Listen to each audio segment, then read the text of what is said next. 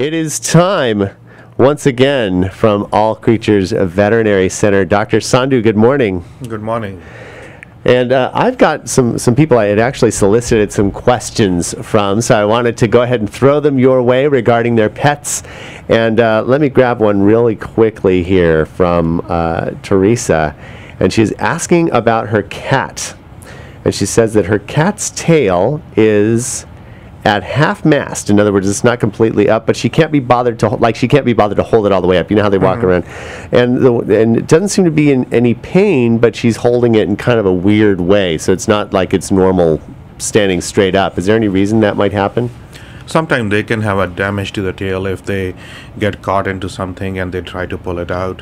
It can cause some issue with the muscles or also with the bones in there. So the best way would be to take it to the vet, have them look at it, and sometime they might like to do x-rays and see the alignment and see what's going on in there and fix according to that. So that's not a normal thing for a cat. It's not a normal something thing that for should cat. be looked at. Yeah, should be looked at it. Okay, another question from Margie is, what is it that elevates like liver enzymes in dogs as they get older? Is it all older dogs, or is it maybe something that triggers that? Because she's had a few dogs that as they got older, she's either had to give them the hepatic supplements or something like that.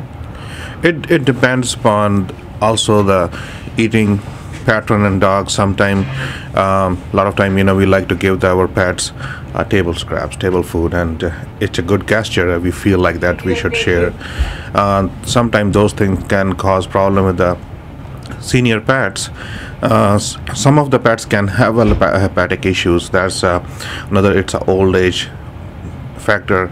A lot of time we use medicines, for example, anti-inflammatory in the dogs. If they're large breed dogs, we use Rimadyl or other drugs, Deramax, and they do have some side effects that could be a part of it.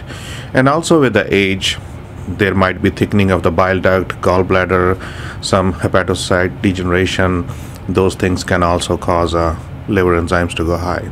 And usually that's sort of, whether it's a liquid or powder form, that will kind of keep that in balance, though, to a degree, right? Yeah, these days we have a lot of research done in this field, and there are a lot of supplements actually. They can help a lot in these pets, and if we start it on a early stage when we detect them, and we can prolong good quality of life in those pets. Outstanding. Yeah, we had one of our dogs that we had for the last few years. That was the situation. We just kind of put the little powder on his food, and he lived to be almost 15, and he was a beagle, which was pretty good.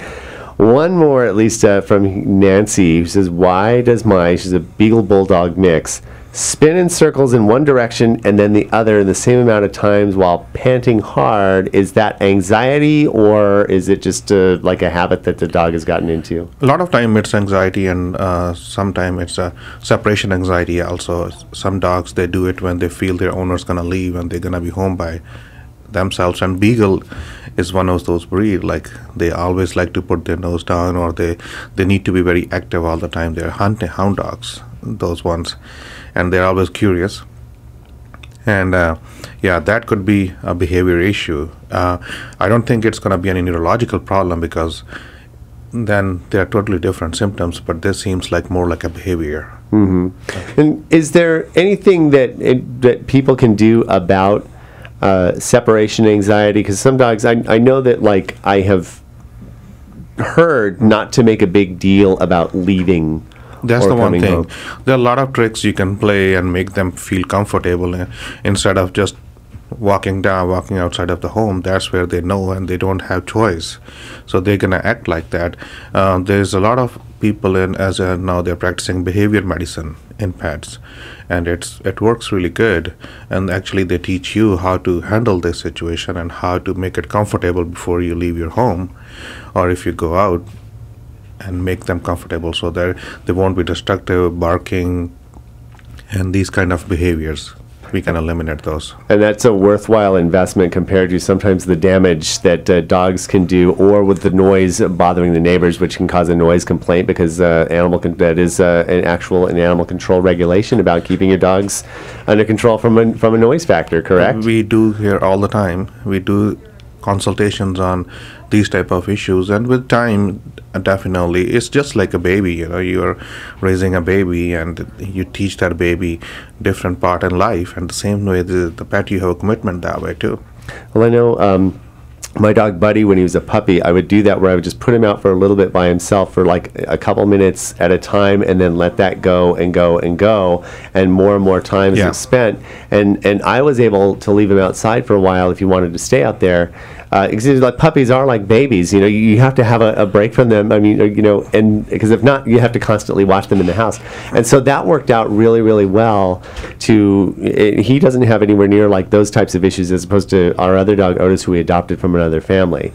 And he likes to, if I don't catch him, he'll jump up on my desk and look out the window and knock everything over. So I see those types of behavioral trainings. I have also a friend of mine whose dog literally chewed her way into the house and tore up like the furniture because of the separation anxiety. Some of the breeds, they're meant to be more outside breed, and when we keep them in a small house or apartment building, they're definitely going to have issue because they cannot do what they're supposed to do, and they cannot burn the calories and energy they have. So that's where we need to jump in and think about it and consult maybe their veterinarian or friends and see how they took care of their pets, and then go from there. Exactly. And I've been talking with Dr. Sandhu from All Creatures Veterinary Center on Lyons Avenue in the Victorian Building. It's just west of Lyons or Main Street. You also have your Canyon Country Clinic, the Canyon Country Veterinary Center, correct? Veterinary, yeah. And that is right there by the Edwards Theater on Soledad.